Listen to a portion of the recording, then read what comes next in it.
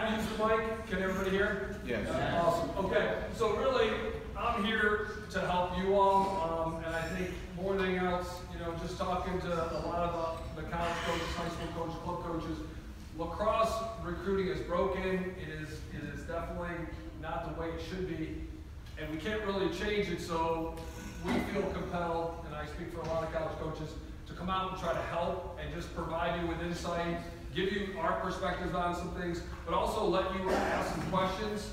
So really, this is really not about me tonight. I did put together a PowerPoint after talking to some different players and parents and such, some basic things that I put down, and it's kind of a collection of that. But certainly, I want you all, like if you have questions or you're worried about something or you heard something at any time, please just stop me.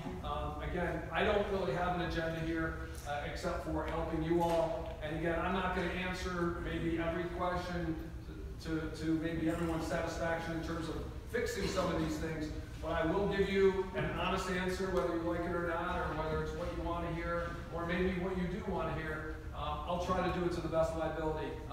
And it just kind of worked out. My journey's been phenomenal. I think anybody that coaches, whether you're talking, a 5-year-old or you're coaching at a high school or college, coaching is coaching, and coaching is awesome. And working with young people and going on a journey every year there's nothing better. And to do it at any level is pretty exciting, especially with young people when you start at one place and you see their personal growth, obviously develop as athletes, and just seeing a collection of young people get together and make sacrifices and hopefully succeed, but all the little things you can learn along the way, it is very, to me, it's every year you're excited about that new journey. So having been, at a Division III and having been at an Ivy League school and having been at a service academy, I've just seen a lot of places and they've all been awesome. So I'm going to do my best to try to kind of give you some of the info and some things that I learned that were helpful, but at any time, if you have questions, please stop me. Really, I think the first slide is pretty important. See if I can do this right. And I will echo this to you. It's really not the first place, it's the best place. And eventually, finding a place that you really want to be, and if you are a good player, a good student, and a good person, you will find a home. It may not be at the time frame you want, but there's, like the old saying in life, you don't always get it when you want it, but a lot of times if you can get it, you're happy you get it. Case in point, I was just talking to Brian. We just did our NLIs last week, our National Letter of Intent. So for you guys that end up going the Division I route, you would basically get a contract that's sent to you.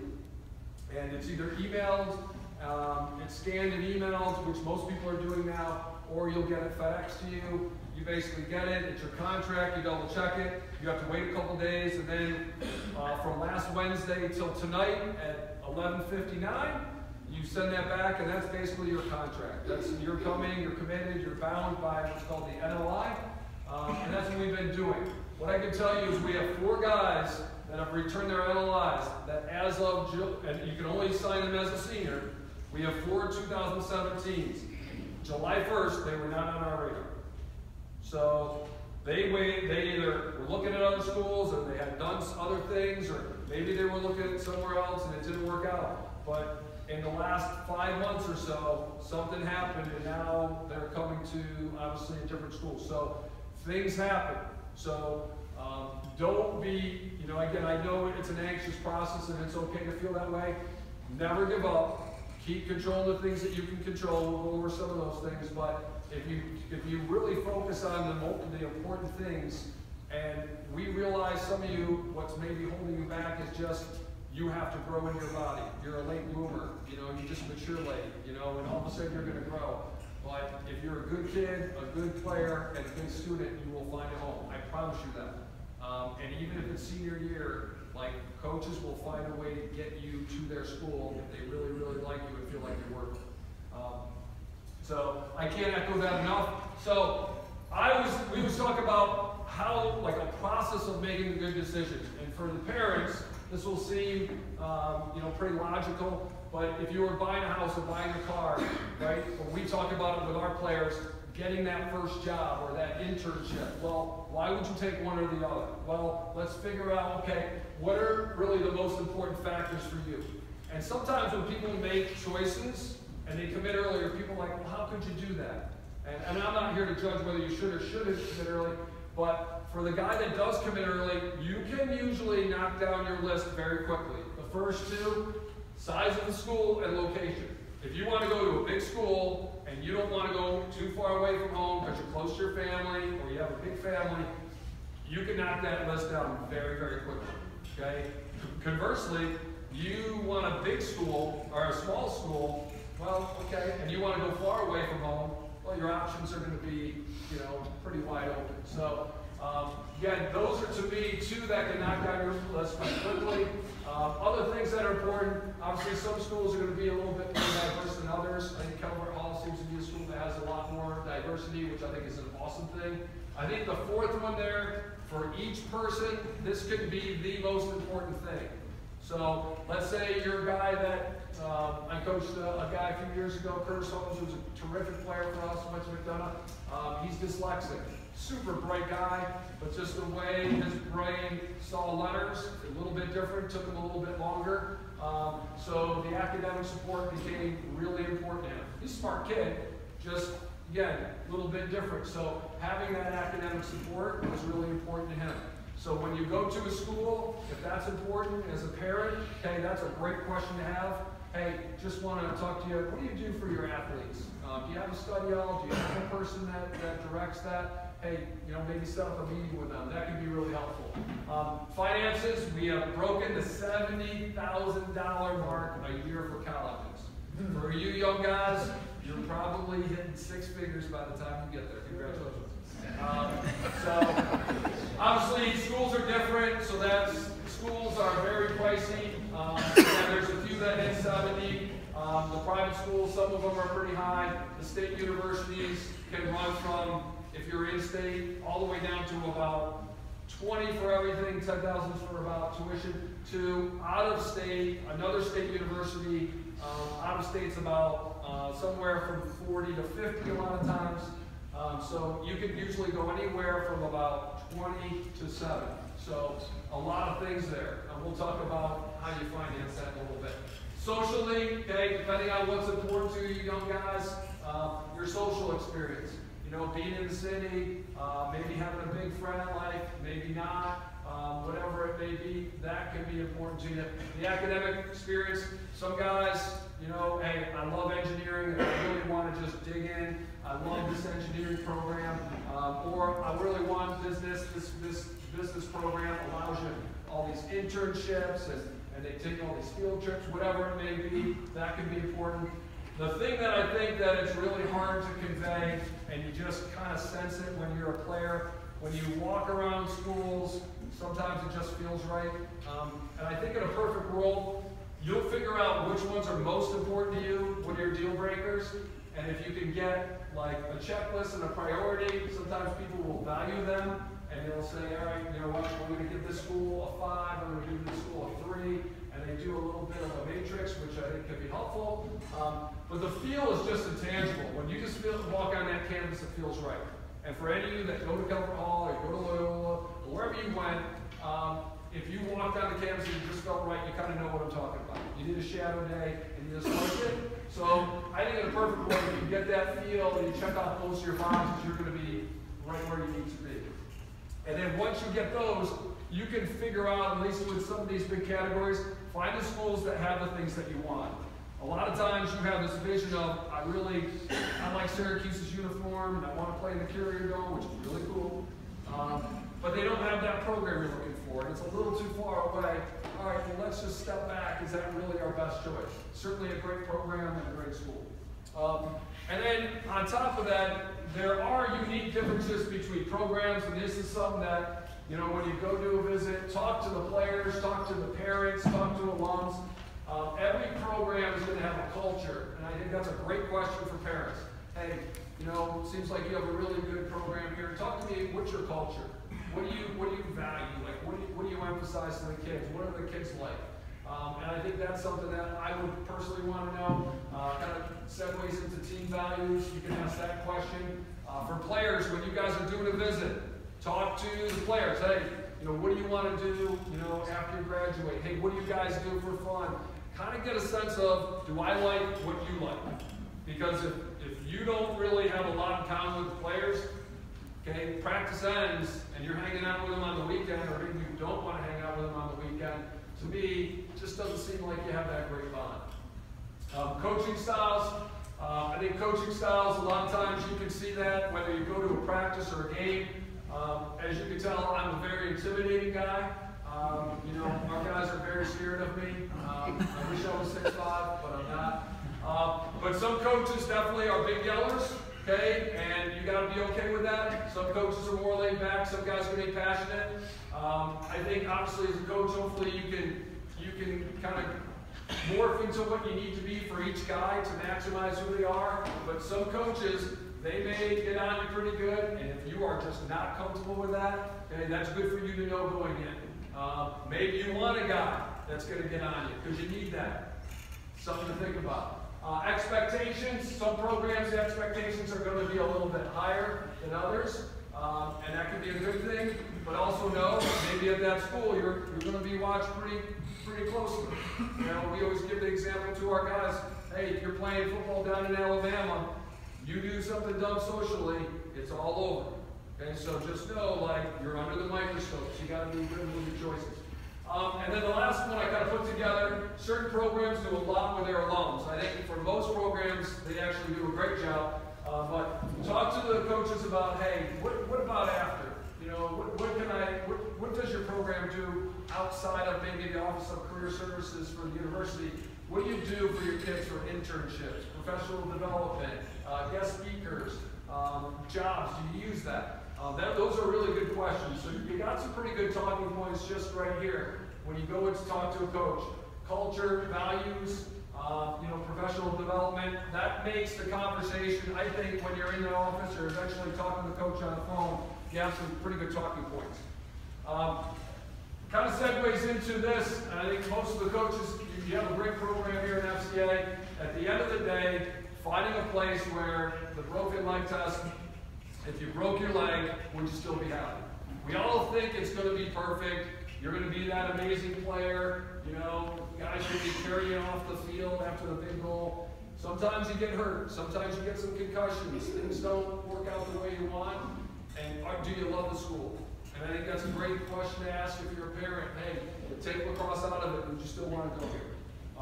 I'll tell you a funny story. When I was coaching at Harvard, we had an admissions process. In certain schools, you will do an application. A lot of times you'll have a local alum who might interview you, come to your house, you'll meet them somewhere and you'll interview them. And then a lot of times at Harvard, kids would come up to campus and they do an on-campus interview.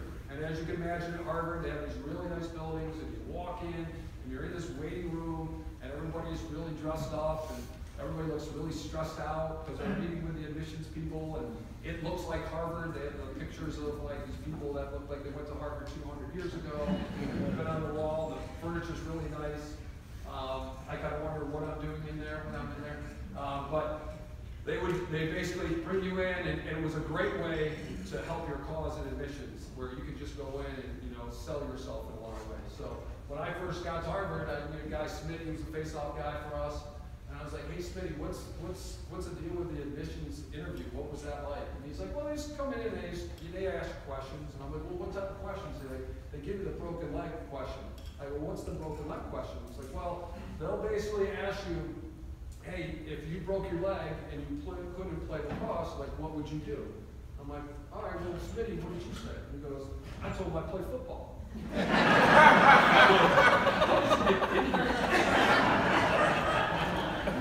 You're dead with it. So as smart as Harvard guys are, sometimes they're not as smart as we give them credit for. And that is a true story. And I was like, oh my God. So the answer to that is, maybe I'd write for the newspaper, I'd get involved in school. So at least you got something out of tonight. In my opinion, your best resources are your current coaches, right? And FCA, you have coaches that have gone to a lot of different places. When in doubt, trust them. We are biased. College coaches, we can't help but love our school and our kids. we're going to love our place. We are. So separate that, and when it comes down to it, the people who really care about you are your coaches. So ask them, hey, what do you think? And certainly they're not going to tell you where to go, but they'll probably walk you through the process, and they're going to be unbiased. They just want you to be happy and have a great experience. So I would trust them the most, because any alum is going to try to push you towards that school too. So you almost need to bunker in a little bit and find the people that are the least biased, and I think you have great coaches here that will do that.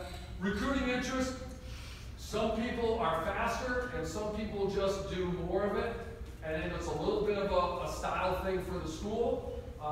Some people will offer you right away, some people a little bit slower. It doesn't mean that they don't want you, it just may be that they're a little bit slower in the process and maybe they're a little bit more meticulous. So I would definitely be careful of, well, they offer me first, so they just want me more. Well, they just may offer everybody faster, and that could be good or bad, depending on how you look at it. But I wouldn't get too caught up in that. Obviously, this one's pretty easy, right? The big fish, little fish, depending on playing time. You may have been, come on in. All right, good to see you. What's happening? Good to see you. You good? I feel like I should be doing a commercial for Mini Water Spring. When I pick this up, my self-esteem goes up.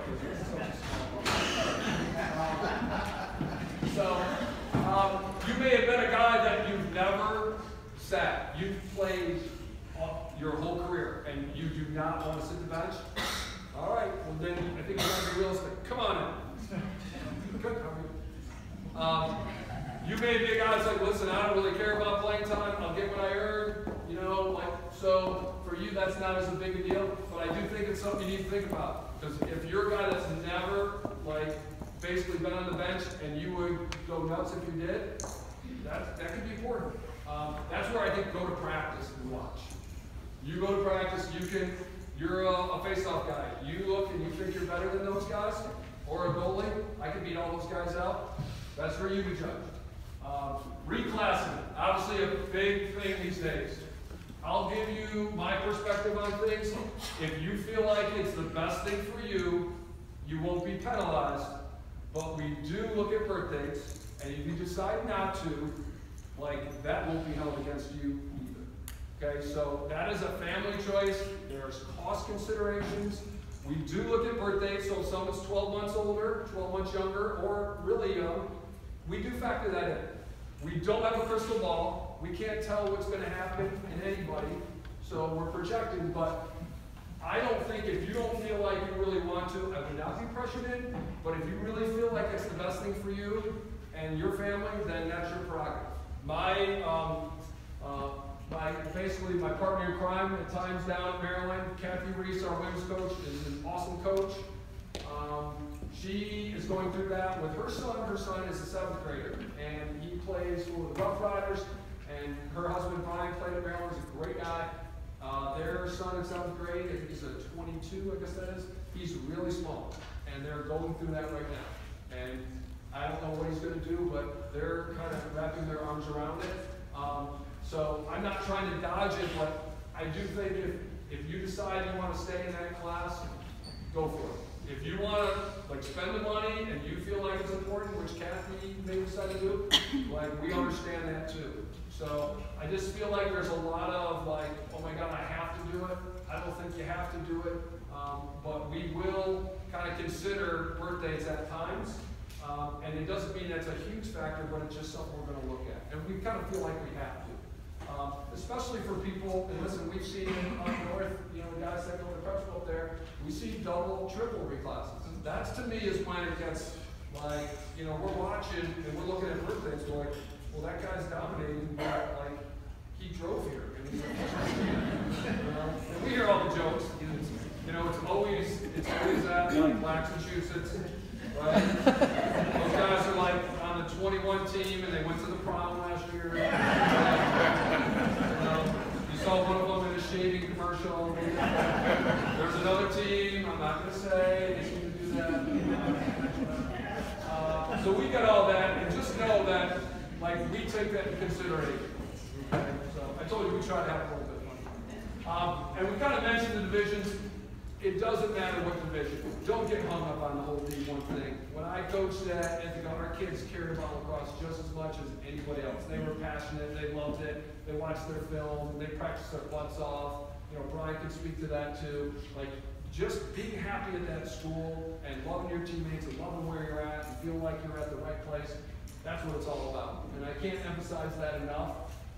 And again, being a Division III All-American, being a guy that really doesn't get much playing time, I know where I'd probably rather be. You know, hey, getting on the field and being that team captain, I think that's pretty special. All right, so I thought this was pretty interesting. Took this off of the FCA website. You can dig up this. Some pretty cool facts. I did my best. I'm not the greatest with computers and stuff like that. Obviously, you can see lacrosse. And you can see the odds of playing. I would say that in this area, the odds are going to be way up because of the history, the coaching, the fact that you guys get great skill training. But to me, one thing you can take from this is, hey, not everybody gets to Division I, II, or III. So if you do, it's pretty darn special, right? Your sons have done something really awesome, and as parents, obviously you're going to be proud of them. But also for you young guys, like, you know, if you're from California, or maybe you're from Florida, like, those numbers are probably down. So it says that you've got a lot of support, you've had great coaching, your parents have made a lot of sacrifices, but you have done something pretty darn special.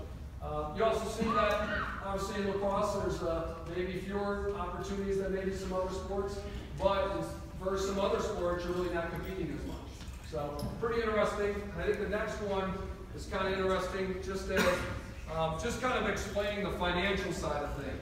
Long and short, looking at this, there is no pot of gold in lacrosse. There just isn't, right? If you look at the two big ones here, look at football. Football, basically, they're right in the middle, about the seventh one down, or whatever it may be. So you got football, 85 and 63, okay? Take those out, and you're looking at 11, 13, 12, 4. There aren't that many. So, again, like, there are other ways to get money, and we'll talk about it.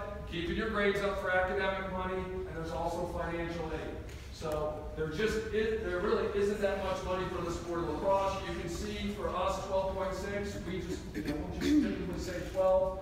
You know, you have 45 guys on the team, right, or 48, let's say. So, you know, you're talking about 20-25% max per guy, on average per guy. But let's say you have Mikey Powell, and he's the greatest player in high school. Yeah, he may get a pretty good scholarship. Well, as a college coach, if you're going to give him a big scholarship, that means that now you're down to maybe 2 or close to 2 for the rest of your class. So I think the example I always give is, unfortunately, it's one that's local. A few years ago, Ravens win the Super Bowl. Well, they give Flacco a big contract. He certainly deserved a big contract. Awesome year. Well, you have a salary cap. You give $20 million to Joe.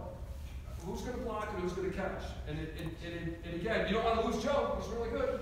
But something's got to give. So when you're on the other side of this as a college coach, you're doing money management. You get 3 scholarships a year. It just doesn't go very far. So you don't always recruit maybe the most highly decorated guys. You recruit the guys that make the most sense. And when you're building a class, you're just trying to stretch a dollar like any family does from week to week. So you're trying to be prudent because you need depth. You need to make sure you have guys at every position that can compete. Because if you don't, the guys at the college level, 1, 2, and 3, your weakness is they'll watch the film and they'll find those weaknesses. If you guys want to come on up, you can come on up. If not, I'll let you guys chat. So scholarships, financial aid, big picture stuff. Division I, 70 teams. Division II, 65. I would say probably in the next few years there'll be more Division II teams than Division I. And you can see that number, and I thought it was important to put up there. You know, you're looking at really 3, and soon will be probably 4 times as many Division III schools as Division I schools. Division I probably won't expand too much more. Title IX is really kind of complicating things. I totally understand.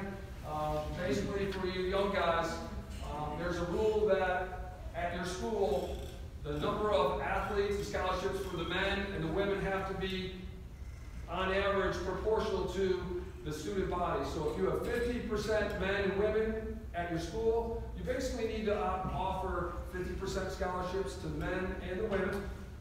If you're 80-20, yeah, you can have more men's team and offer more things because you just have more men at your school. So what does that mean? You just saw the slide. Football has 80 and 65 scholarships. Okay, well there is no like women's football, so how do you make up those scholarships? Because you're going to have basketball, men's and women's typically. You're going to have baseball, softball. So if you wanted to start lacrosse, which is another 12 and 45 roughly guys playing at your school, you have to add enough women's programs to balance out that, but you also have those 80 that you got to make up for football, and there is no equivalent. So maybe it's women's gymnastics, maybe it's crew, maybe it's maybe I'm trying to think of something else, but at the end of the day, it means that right now it's probably not expanding. For all the young college coaches, at some point we thought, hey, it'll be like the women, Oregon, USC, Stanford, Vanderbilt, some amazing places, Northwestern. With football, it's just going to hold things back. So I don't see it changing a whole lot. I certainly hope it does, but realistically, we kind of are where we are. So you can see, there are a lot more homes at the second and third level there than there are below that 70. In terms of the scholarship stuff, okay, Ivy Leagues, some of the Patriots, and Division III, everything is really financial aid or need-based aid. What does that mean? They look at how much family income you have. Schools will ask you to fill out what's called a FAFSA form, which is basically they'll ask you for some tax information. You fill it out, you send it in, a school looks at it, and then each school will basically determine how much financial aid they're going to give you. Schools are different. You could look at 6 schools in a conference, and you can get 6 different financial aid reads. Some schools have very strong endowments. When I was at Harvard, the endowment was off the charts. They had unbelievable financial aid. Expensive school, but great financial aid. So we always were trying to do reads on guys. You just never knew. So it was hard, obviously, for people that live like in Baltimore, right, or in DC, or in the New York area. You have to make a lot of money to live in those areas, so maybe the financial aid isn't quite as great. In my opinion, I would always try to get the read, and a lot of times you can go to a school's website, and they'll have a financial aid calculator right there, and they'll do an estimate. Obviously, it's not perfect, but they'll ask you some big financial questions like, what's your needs, maybe some tax info, and sometimes they can spit out an estimate for you. But I would certainly at least go down the road and see if you get anything. If they tell you no, they tell you no. Obviously, service academies are great deals. You actually get a stipend and a job. Awesome places, always worth a look. The one thing I would tell you about a service academy is most of the guys that are playing on that lacrosse team didn't grow up thinking this is what I want to do. They just came down, they visited, and saw a great opportunity, and they learned, wow, this could be a really good thing for me. So I would certainly, if you get one of the schools reaching out to you, certainly take a look. You can decide whether you want to do that. But again, don't fall into the, those guys, that's all they want to do. Most of the guys, when we were there, the first time they thought about it was when we reached out. So just in terms of Division I info, and I'll obviously have Brian weigh in a little bit with the Division III stuff too, but so the whole contacting stuff. College coaches at Division I level can text you, email you, and call you September 1 of junior year. You can call a coach anytime you want. There is never a time that you can't call a college coach. There are recommended times now to call a college coach, or butt dial them at 2 a.m. Just saying. But I would not do that, but it's happened. And then you hear what's going on, which is always bad. But so you can always call them, but we can't call you back until September 1 of junior year. So I'll walk you through kind of the process of how contact is made before then. But a lot of times what can be helpful, and I'm sure the FCA guys are really good at it, but texting a coach, hey coach, I'm going to call you at 7 o'clock. If that's not good, could you please tell Coach Kelly, a good time, and then you coordinate it and you make it happen. And Brian can talk probably a little bit more about Division III, but they can call earlier. Their rules are a lot more relaxed. So, Coach Kelly is on the phone with like 5th graders trying to seal it. Anything you want to add to that? Just briefly, so really Division III, as I mentioned earlier, is sort of like the Wild West. There are very few rules. The only rule that exists in Division III recruiting is a face-to-face contact with the recruit family member. Can't take place until after the sophomore year has ended. So once school has ended, at the end of their sophomore year, then a face-to-face contact can happen. And that's really it. So it's not a June 1 date or a July 1 date or September 1 date. It is at the completion of your sophomore year. Other than that, text, phone calls. I'm coaching the 2025 team, so if any of you are out there, we can talk afterwards. But again, there are very few rules. The one thing I will say too, just going back relative to FAFSA, there's a new rule in place that the federal government finally kind of helped families out and is allowing you to use the prior year's tax returns. So if you have a rising senior that's applying for colleges, you can actually submit the FAFSA starting October 1st. So we're in that period. You can get that information to financial aid offices and get a financial aid read back sooner than it had been in the past. You had to wait until January 1, and you had to wait for 2016 year taxes to be completed, get your W-9, and compress the time frame for families to make decisions realistically relative to, especially talking about the rising cost of college education. So that is a good thing. So again, you can use the FAFSA going forward on October 1st. And one little thing, sometimes people take it the wrong way. We're in November, we're in all these tournaments. We're really not supposed to do anything more than, hey, how you doing? And that's about it at the tournament. So if coaches are really talking about the phone or on their campus, but then they're at a tournament and they're short with it, it's only because we're trying to follow the rules. And it's always a tough one because you don't want to be disrespectful and you're really excited to see people, but you obviously don't want to overdo it. So it's that fine line you walk in. So if coaches aren't super aggressive with you there, just know, like, we really are trying to follow the rules, but obviously if we see you, we want to say hello and be cordial. All right. So commitments, the elephant in the room. All right, let's get right down to it. So verbal commitments, what do they mean? How do they happen? All right, let's talk through a scenario. So you're playing this weekend, you do a really good job. You're playing for the 2019 team. Do an awesome job. Hey, Coach Kelly, I saw Joe Smith play, loved what I saw. What can you tell me about him? Great kid, really good student, really coming in his own, multi-sport athlete. Oh, okay, great. Here's my number. Could you ask him to call me? He will call the college coach, have a little dialogue, or maybe the parent will. Have a little dialogue. Hey, everything sounds good. Hey, we'd love to invite you to campus. You're coming to campus. You do a visit. A visit could be just walking around seeing the sights real quick, and then you leave. It could be meeting with the academic advisor. It could be going to a football or basketball game. It could be watching a practice. All those different things. It could be multiple visits, whatever it may be. And then at some point, I kind of joke with this whole scenario. It's like for you guys, I know this is probably something you don't want to think about. It's like eventually getting married. Right? I like you, you like me, but I don't know if we're really ready. Oh, I'm ready. Well, I'm sort of ready. How do I tell that person's ready? It gets awkward, and so. And because as a college coach, you want you to see what you need to see. You don't want to pressure you, but also don't want to lose the other guy. And so it's this awkward thing. But eventually, at some point, it's like, hey. Just through the coach or just through conversation, hey, we're ready when you are, we really like you, we want to offer you a spot. Or conversely, bless you. A young guy might go, Coach, just want to let you know, my parents went to your school, I've always wanted to go there. I've seen what I need to see. I would love to cover school if you'll have me, or maybe the coach tells you that. And then at some point you start, okay, well, I think we want to do this.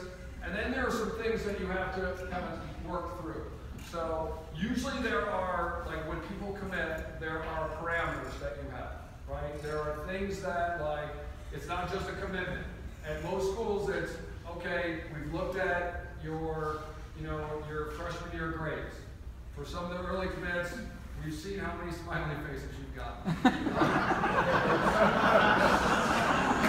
You led the 7th grade stars. I don't know if they do that anymore, so I just stated this. I went to school in upstate New York, so we weren't very good. My guys, so let's say you had a 92 average your freshman year here at Calvert Hall. All right, well, listen, here's what we expect. We expect that 92 to not go down, and here's a standardized test score that you need to shoot for. Do you think you can get that? Yes, we think we can get that. Okay, if you can get there, based on what admissions is telling us, historically, that guy has been accepted. No one's saying you're 100% in. No coach will tell you that, and if they do, they're young and they don't know what they're doing. We don't work in admissions, but we see enough transcripts and either take them to admissions and they give us kind of the thumbs up, but they're, like a freshman, they're not going to say he's definitely in it. But they'll, hey, looks pretty good, tell them to keep doing the right thing. If everything looks good, we're okay. So we are kind of taking a leap of faith on both sides. But there's always some sort of parameters that you're going to have to work with. And if you don't test well or your grades go down, yeah, it could be a problem. So what usually happens, hey, we're going to hold a spot for you, and then that young guy's like, hey, I'm coming, okay, this is what I want to do. At any time, you can change your mind. Like, you commit to a school, you know what, I decided I don't want to play lacrosse anymore, and I'm moving to Hawaii, and I want to surf. All right, good luck, have fun. So again, and for you young guys, it's your life. Like, you have to really want to go to the school that you're going to. If you don't, honestly, you're better off like changing your mind, in my opinion, and going to a place you're really excited about. Because I don't think any college coach would want you to feel like, well, I have to go to that school because I told him I would go. And then you're sitting in the locker room and you're just not happy and you're not excited. I think all of us, we want guys who really want to be there. So that's why I think, and we'll talk about kind of the process in a second, but doing what you need to do to find that really good place. But they can be broken. It's bad protocol, or it's, for us, like if we start dropping players for no reason, it's hard to come back here and try to recruit. So as a college coach, you got to be pretty confident in the decisions that you make. For you all, unless like you commit to random school, UCLA, you commit to UCLA and do a lacrosse program. Hey, you decide you commit to UCLA and then you change your mind. Unless your younger brother's goal since he was 2 was to go to UCLA, you're good to go. If not the case, you basically screwed your younger brother. So, because basically you could just go to a different school and it's over. For us, it's hard to go back to that high school coach or that club coach once for no reason, or at least no foreseeable reason. You just let them go. So, again, I think usually people follow through on it, but it is happening more and more. There is more changing.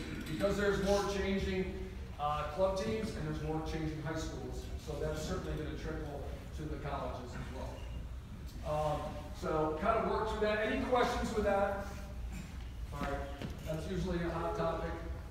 So this is new. My senior year English teacher would probably kill me. I don't even know if decommit is a word to use it. So what impacts decommitments? Coaching changes. Coach decides he just wants to retire, or the administration decides it's time for him to retire. If you are committed to a school and you committed as a junior in senior year, new coach comes in, that coach with nothing signed can say, you know what, you're a really good player, but the way you played really doesn't fit our style. Like, we're just going to play differently. You were great for the old staff, but you're not necessarily great for our staff. So that's like, sometimes people are excited about committing. The downside is you committed and the coach changed. And so sometimes people don't think about that, but that could happen. Social choices, okay, nothing, it hasn't changed since, you know, the beginning of time. Alcohol, drugs, fighting at school, suspensions, things like that. Those are all things that it's above college coaches. It goes to admissions, it goes to the administration.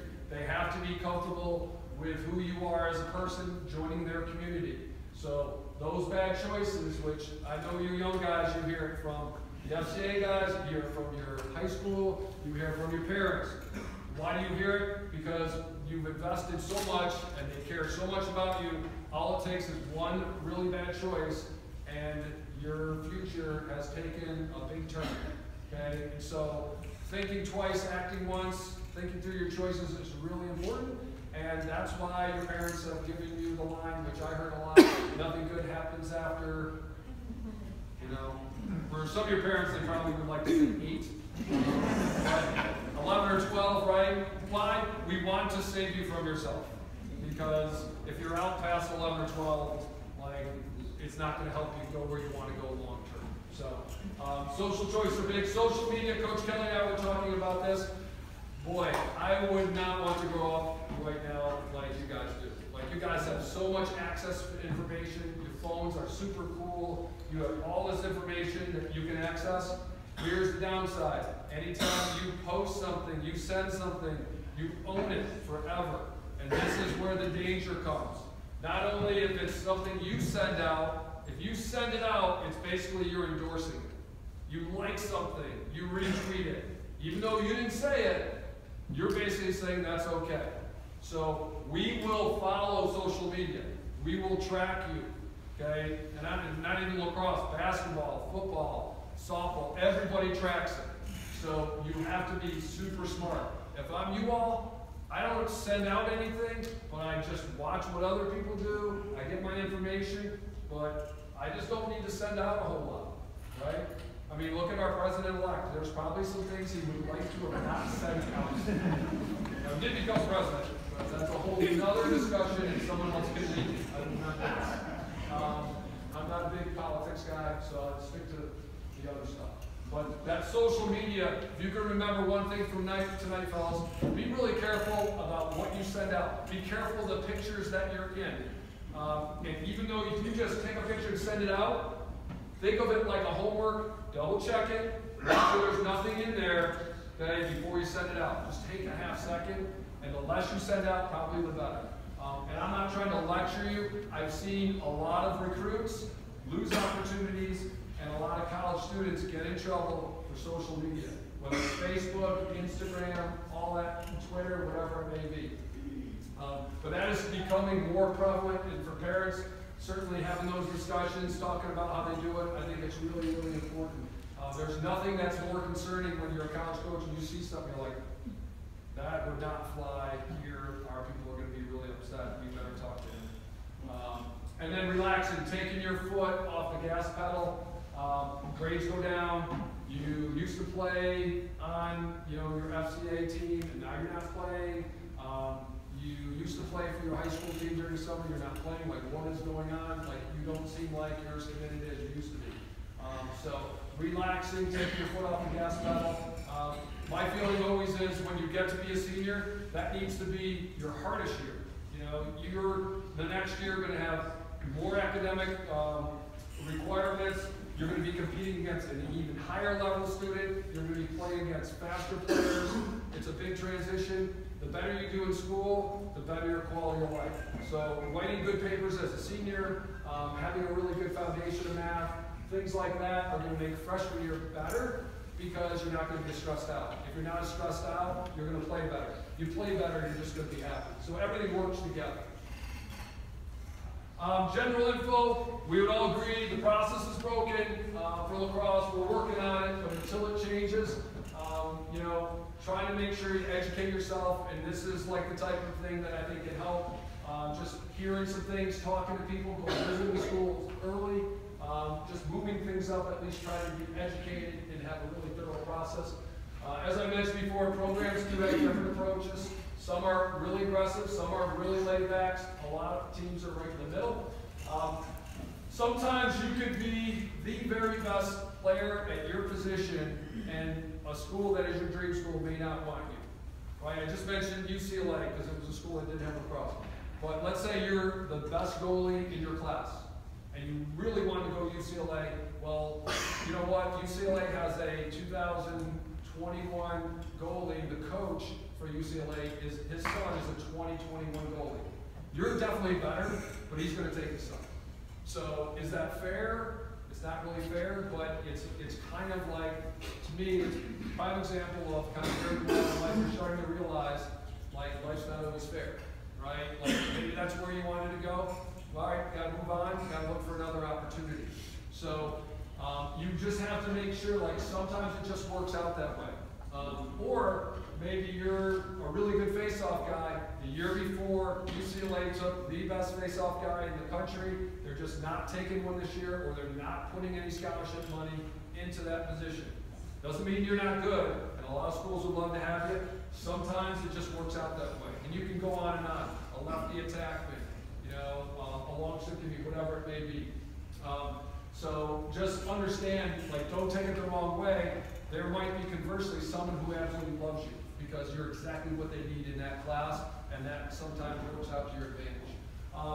The athletics, just lacrosse, more is not always more. You do not have to play every day all summer. I'm sure, and I'm confident FCA guys have talked to you about that. They've actually done a great job of trying to really be measured with what they do and work in conjunction with high school, which I think is really healthy. All of us are going to see FCA teams. It's a great brand. Ryan talked about it earlier. It's one of the best club teams around. It's going to be, we have to come see you. We will go to your games. We will see multiple games. So you're in really good shape, and don't worry about it. We will get there.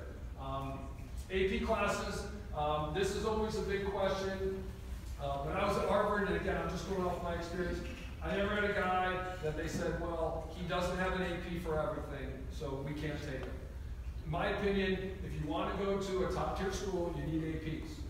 But we're also talking about keeping your grades up really, really high. So if you take too many APs and you're stressed out and your grades go down, yeah, you've got the APs, but your grades are suffering. We'll try to be strategic. Make sure you have some APs. But let's say you're taking Mrs. Smith's English class and she hasn't given out an A in 3 years. Maybe you take honors English and take AP history and AP math. Now you're showing you're not afraid to do the work, but you're also keeping that GPA up. And instead of taking the B there, you've gotten an A, and you've gotten an A, and even an A minus. Because college admissions, they want you to take rigorous courses, and they want your GPA to be up. So they want you to do both as well as possible. So APs, be strategic. You need them, but what I can tell you is if you don't have an AP in every single class, you're still going to get admitted. That is a great question to ask a college coach. Hey, Coach Shea from Yale, take a look at my transcript. I'm a freshman. What do you think I need to take for the next few years to look really good for you? Ask the coaches. They will give you really good feedback. But I think sometimes people, they go really hard and have too many APs, or they're worried about it, or you don't take it. That is one that I think if you're strategic, you can get exactly what you need for those top-tier schools, high GPA, rigorous workload. Last few things, and then I'll open up for questions. The academic stuff, if you have A's, and I was not the most gifted athlete, I know you find that surprising. I was small, but I was slow. Some of us are never going to be A-plus athletes. I just can't be. I can try and try. Some guys are not going to be A-plus students. Like, you can do pretty well, but you're just not, like, you're not wired that way. Can you get B's? Can you get B's? If you do all your homework, right? Can you get A's and B's? Right? Can you just stay away from C's and D's? Typically it means turning stuff on time, doing a little extra, right? Doing things when you need to, maybe not watching as much TV, staying off the computer or your phone a little bit. You gotta stay with A's and B's. A's, you're gonna be able to look at every school in the country. And that's what you can control. Keep your options open. It's worth the investment. C's, you're basically really limiting your options. Because an admissions guy is going to say, he's getting C's in high school. How is he going to survive here? And we can't really answer that question. Because you're going to compete against really good students. They're going to have 2 to 3 hours more time than you have. So you need to put that time in now. I'm sure your parents are on you guys. They're doing it because they want you to have options. So just know they wouldn't be doing their job if they weren't on you. Be a good citizen. When we call coaches, hey, saw Joey, what can you tell me about him? We love to hear, oh, great kid, team leader, you know, willing to play any position, always high energy, man, works down at the community center, he's very involved with his church, whatever it may be, love hearing that. Because it makes your cell easier to admissions, knowing that you're a good guy and you're doing a lot. So those things are really important. Having a positive attitude goes a long way. Those extracurriculars, as I mentioned, are really good. If you're, in different clubs, things like that, and maybe you're not the greatest test taker, all right, we'll try to round out your resume or your profile in other ways. One thing I think is always important, at some point you guys are going to need recommendations from your school. You have to kind of look and say, all right, in my school, I need to get probably, and I would stick with your core, your math, English, and science. Think about 2 teachers that you can literally get to know, and they will know you, converse with them. And then you're going to need to ask them for a recommendation. You have to talk to them. Okay, I know as crazy as that sounds, you can't really text your teachers. They need to know, hey, I played in the FCA Lacrosse team, we had a really good summer, I'm one of the captains, I'm in the, I'm an altar boy, I have my own band, I am in student council, I went down to such and such country and did some mission work. They need to write your story, you need to give them some things to write about. So, if it's your coach, great. If it's a neighbor, great. If it's somebody that's in your community, your friends know, you need to have a couple, because it's so hard for a coach, or a teacher, to write a really glowing recommendation when you come into class, and I was this guy, I came into class, kind of sat towards the back, didn't say much, and then I handed a piece of paper. Well, that's how old I am. You're asking them basically, hey, here's the link, click on it, and basically fill out your recommendation. When I was in high school, for you young guys, we basically had stone tablets. That's how we did all our work. Now you guys have it a lot easier. But you need to have those recommendations, so just get to know a couple people. Videos with links are always great. My opinion would be, have good games on there. Whether it's good high school games or FCA against, Long Island Express, or the orange, those evil 91 Orange Crush. I am waiting for that game. But having good games is really important. And my 2 cents would be, if you're doing a video, you want to make sure that you are painting a picture of your skills. So let's say you're an attackman.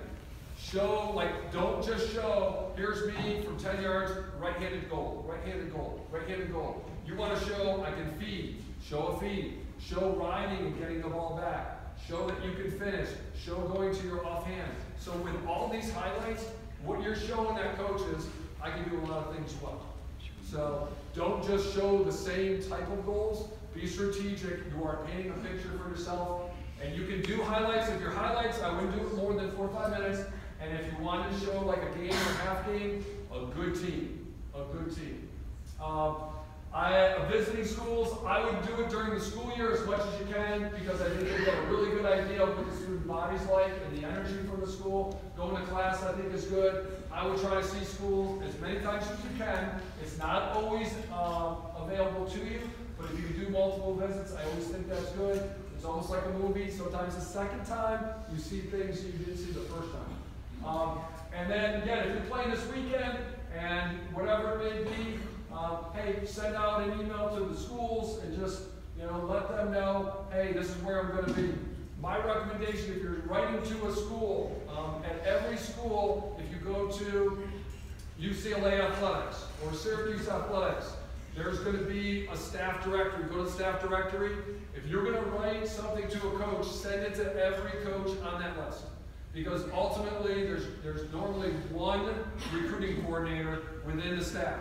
And some of us that are old, we're not the greatest with email, but if you send it to the head coach and all 3 assistants, somebody's going to get that. So why not just send it to all of them versus one? and then somebody's going to grab it, or it's going to get forwarded to that person anyway.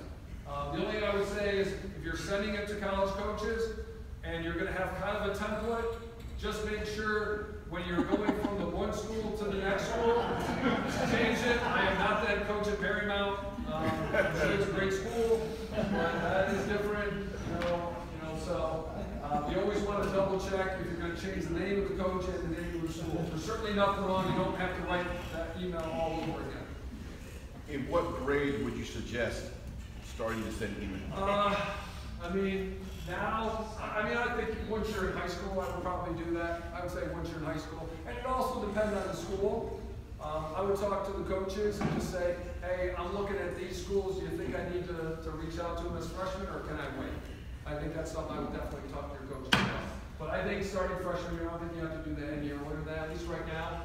Now, the way we look at things now is very different than we were looking at them 5 years ago. So at this point, that's I think the way I would look at it. And again, I think asking that question to your coaches, that's one of the reasons, I think one of the benefits that you get from being on a club team. And then prospect days, I would have told you 5 years ago, don't do them. I think prospect days are really beneficial now if you have a couple things. If you talk to the coaches and say, hey coach, these are my dream schools. Do you think these are a good fit? Yeah, I think they're good fits. Okay. Look and see if they have prospect days. And then call the program and say, hey, I saw that you have a prospect day. Can you tell me how many people are going to be your prospect day? And this is just my opinion, and it doesn't mean like it's perfect, but in my opinion, I would want to go to a prospect day that's under 100 people. Anything 60, 50, awesome. Why? You're really going to that prospect day to get to know the kids, get to know the coaches, be on that campus, be coached by them. If you have 500 kids at a prospect day, like, is the coach going to see you? Is he going to work with you? I don't think you're going to get seen that much, but boy, if you go to a prospect day for a couple of days and it's not very big, that means the coaches, if you're on one field, that staff is going to see you for the whole time you're there. To me, that's awesome. So they're going to do the drills with you. They're going to see you play full field. They're going to see you do little things. They're going to coach you up. They're going to say, hey, try to do it this way, and then you'll get a chance to take that and do it well. Now you're basically working with that coach.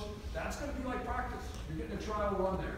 So I think the prospect days can be really good. I do think probably just kind of know what's out there. You probably get hundreds and hundreds of inquiries. I'm sure these guys do. So be strategic, because you can waste a lot of money at a lot of different prospect days. So I would definitely be strategic, talk to the coaches about that.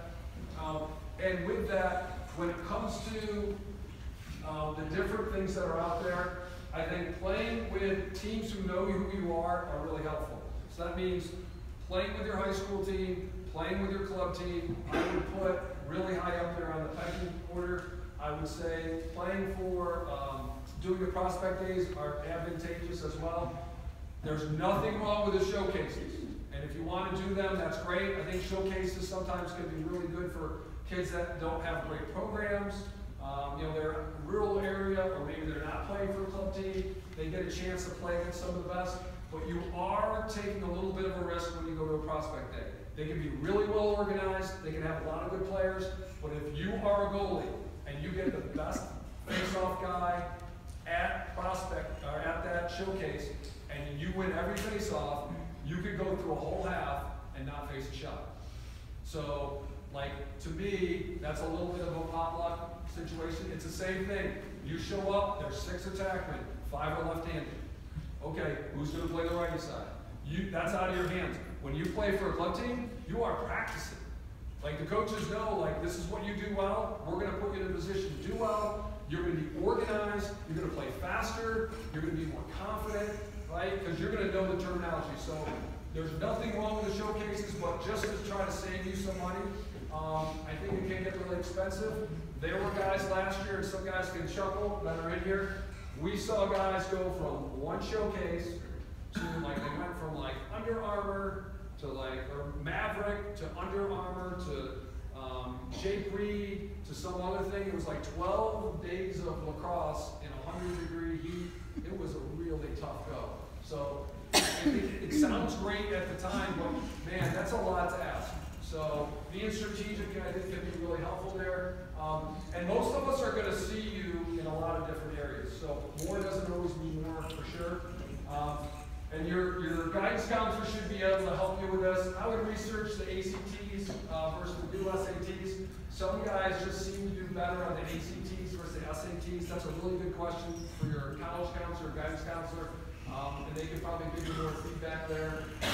In my opinion, taking the SATs by the end of your sophomore year is really helpful before summer, so that you have a baseline. And let's say, and we realize that you haven't probably had all the math, so that's probably going to go up. But for the English, if you don't do well, you have all summer to maybe look and kind of go, all right, how do we want to attack this English thing? Do we need to work on our writing skills, our grammar, whatever, our comprehension? And then kind of sneak that in a little bit before you take it. Because if you don't take it in May or June, your next opportunity is 3-4 months later. I think the first SAT is typically offered in October, and the first ACT is September. So that's, that's the 9th month in your September. If you don't take it, if you take it in May, you have 4 months to really get prepped for that test. Everywhere I've been, they've done what's called Super Score, which means if you take the ACT 4 times, they're going to take the best in all those areas and really take your best composite score. It was the same thing at Harvard. If you had a really good math score the first time, and the second time your English went way up, right, they would basically take your best. They didn't see the worst, they would take your best. So I would certainly do your prep work. And fellas, the standardized tests aren't very fun, but they are really important for schools. So do the best you can with that. It's just kind of one of those things you need to do. Don't get you ready for taxes. That's something not very fun. So one thing, just going back to the prospect days, and it kind of goes back to one of the first slides. As parents, and I think maybe touched on this in the opening meeting, is you have to know your son, okay? And you have to be realistic. As you look at prospect days, are you going to send your son, who really needs a small class environment, to go to a big school prospect day? And again, go back to that first slide and what the considerations are relative to the schools that they're in the mix, okay? And be realistic relative to the prospect days that you then go, because it's not going to do your sons any good to set them up and say, yeah, here's this school, you can go to prospect day, they'll fall in love with the campus, but deep down, because you spend a lot of time with them, that's really not a fit for them at the end of the day. So I think it's really important for us, as a club, to be resources for you guys, but also to, again, remember that you know your kids, and they may have stars in their eyes, but you have to be realistic, and that can help you be a good consumer relative to the dollars and where you put your time and effort and energy. And I think the last thing I would leave is, it's not a race, it's doing it right. Like the way we kind of look at it now is, I remember way back when I was a senior, I remember kids making their choices and parents going, all right, it's November, you've made your decision, you have 6 or 7 months to screw this up. Kind of joking, right? You got to keep your nose clean and keep doing the right things. Think about it this way: when guys do commit early, you have 4 years to make sure you're doing things the right way, and you're under a little bit more of a microscope. So what it tells me is the odds are, if 10 guys commit, right, out of those 10, 1 probably is going to make a bad choice, like a significantly bad choice.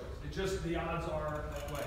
So what you can't look at and get too fixated on, and I know it's hard, is like when people start committing, it doesn't always mean they're going to end up there. And like the process works itself out. And there are guys moving and changing. We saw it in the last 2 weeks, guys that were sent analyzed and signed them, someone else sent them an analyzed, they're going there, guys decommitted. There's a lot of movement, and there's going to be opportunities. Again, good student, good player, good person, you could blossom as a senior, and it'll happen.